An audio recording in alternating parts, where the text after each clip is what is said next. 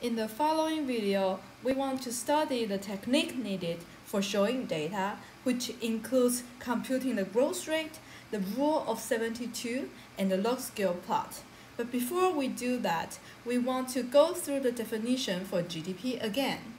We said that for GDP, it is the sum product of the price and the quantities.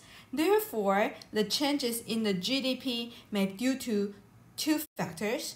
One is due to the changes in the prices, and the other is due to the changes in the quantities.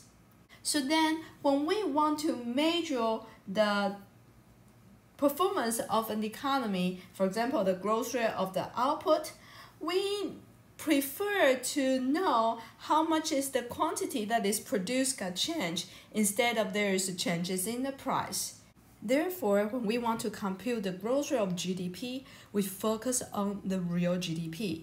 As you may recall what we already learned, that for real GDP, we control the price changes. Because of that, the changes in the real GDP will be due to changes in the quantities, and there won't be changes in the price. So then when we say we control the price changes, it means that we use the price of the base year. And then because we control the price changes, the changes in the real GDP is now due to the changes in the quantities. Therefore, this is what we care. So then now we define the growth rate of GDP. We say that the GDP's growth rate is equal to real GDP divided by the real GDP in the previous period. Given that we want the growth rate, which is not gross growth rate, but net growth rate, so we need to minus 1.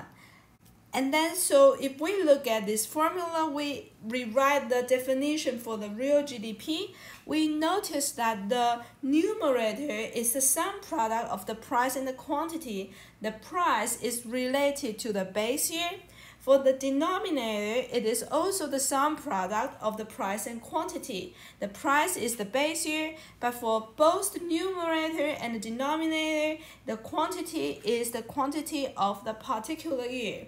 So then clearly from this formula, we know that when we compute the growth rate, we use the real GDP. The changes in the price is controlled. It doesn't change over time, but the quantity got changed over time. Therefore, this is the growth rate of the GDP. So now we already know how to compute the growth rate. In this slide, I define the growth rate for GDP and also for the GDP per capita, and then also the average annual growth rate. So as you can see in here, we do not specify whether or not it is real, but we know that we are talking about real because when we want to look at the growth rate, we need to put in the real GDP. If we don't put in the real GDP, we use the nominal GDP, then the growth rate not only includes the changes in the price, but also changes in the quantity, and that is not what we want. We want to focus on the growth rate that is related to changes in the quantity. So remember in here that we use the real GDP instead of the nominal GDP. And then when we care about the welfare of the nation, we care about how much GDP per capita or each individual have, or how does that change over time. Therefore, a lot of time we look at the GDP per capita instead of the GDP. So then toward the end of this slide, I define a term that is called the average annual growth rate. In here, because we may know the real GDP per capita, for example, in 2020, and then we also know the real GDP per capita in 2025. Given that there are 5-year difference, then we know that we need to when we talk about the growth rate, we prefer to talk about the annual growth rate. That is the same as when we talk about the interest rate. When you go to the bank, they tell you the annualized interest rate instead of the monthly interest rate or the quarterly interest rate. Therefore, to standardize the expression, we want to focus on the annual growth rate, even though that data that is with 5-year differences. So then to annualize the growth rate, we need to take a root of that. So if we have the real GDP per capita in 2025 and also 2020, then we use the real GDP per capita in 2025 in the numerator, and then use the real GDP per capita in 2020 in the denominator, and then we take a root of 5 in this case because we have 5-year differences, and then we will be able to annualize the growth rate. So this is about how to compute the growth rate. Now here is a couple interesting or details about the techniques when we talk about growth rate. In here I want to introduce the concept called rule of 70 or 72.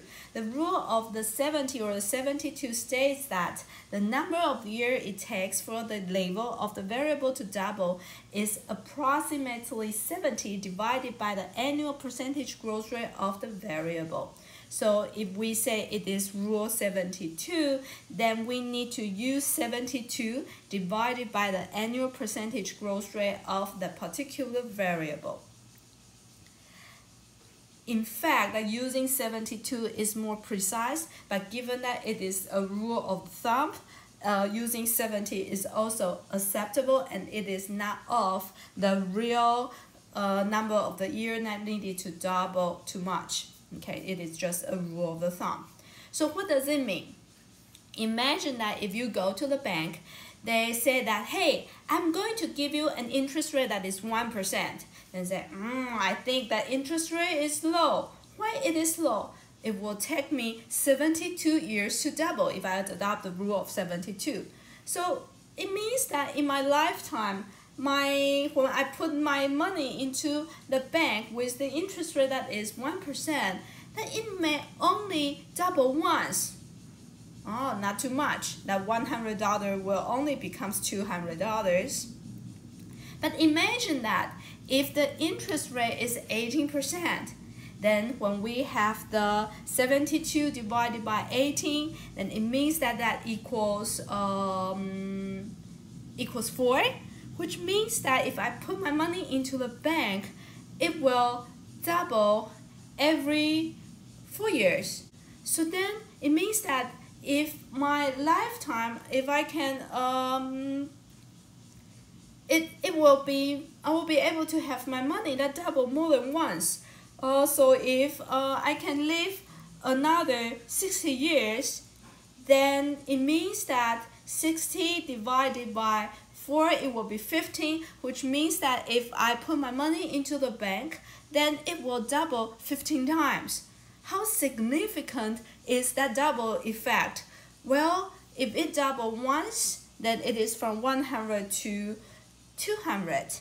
So if it doubles 15 times, it means that after 60 years, it will become $3,276,800. So it will make a significant difference, 200 versus 3 million. So now you know that by the rule of the 72, you will know that how significant is an interest rate or the growth rate. Now, toward the end of today's lecture, I want to talk about a technique that we use when we plot graphs to represent the growth rate. When we draw the graph for a time series, for example, in here it shows the CPI, the consumer price, from 1972 to 2012. As you can see in here, that the time path is quite smooth and just steadily going up.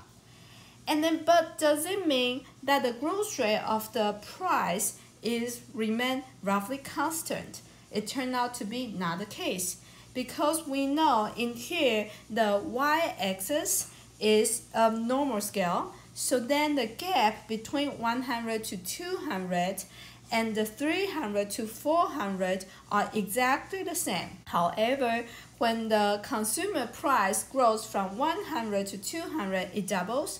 But when it grows from 300 to 400, it only increased by 50%. Therefore, even though in the graph it seems that the growth rate or the time path is increasing at a smooth path, in fact, it is not the case. So, is there any way we can see the graph and then know what is the growth rate of the variable? It turned out to be yes, there is a way we can do that, and we need to adopt the ratio scale, or we call the log scale. When we use the log scale, that is the graph below, you can see that the distance between 100 to 200 and 200 to 400 are exactly the same, which means that if we have the time change that are exactly the same, then if the growth rate are exactly the same, for example, they doubles, then the slope should be exactly the same. Therefore, when we replot the upper graph to the lower graph in here, you will see that from 1970s to the 1980s, the slope of the curve is steeper than the slope of the curve from 1980s to the 2012. So as you can see from here, that with the same time length, that is 10 years, for example, from 1972 to 1982, the y-axis increase is much more than the y-axis increase from 1992 to 2002. In other words, the increase in the price is much faster in the 70s than in the 1990s. So that's the usefulness of the log scale, that from the slope of the curve, you will be able to tell the growth rate differences. If the line is flatter, then the growth rate is lower. If the line is steeper, then the growth rate is higher. So remember that in the future, when you want to plot the time trend of a time series or for a variable, for example, GDP, then if you want to tell the story about how fast it grows, then remember to use the log scale, or we call it the ratio scale, such that the slope of the curve will represent the growth rate. So here we complete the discussion for today's lecture.